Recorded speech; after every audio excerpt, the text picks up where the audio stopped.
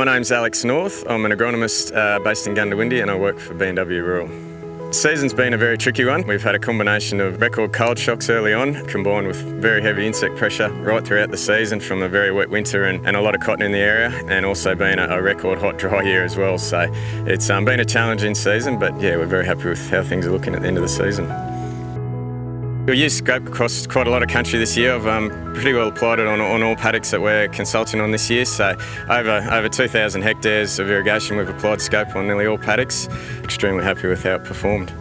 In the Bulgard program, it does have a great fit in terms of good suppression of whitefly and good control on mirids as well, which fits well into an IPM program.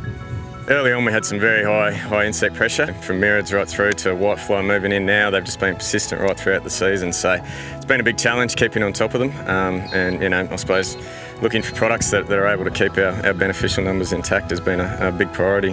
Skope became commercially available at the start of this cotton season. We're really looking for a product that could fill that gap early on in the season where you have mirid pressure there, whitefly numbers starting to build up. A bit too early to put on an IGR for your whitefly control. That's where we found a great fit for Skope in terms of being well priced for that time of the season. Can buy you a bit of time to hopefully get through to the end where you can try and target whitefly as they come up, and just the broad spectrum of pests that it does control, and it gives you the option at those higher rates to target some harder to kill pests such as your green veggie bugs and Heliothis if need be.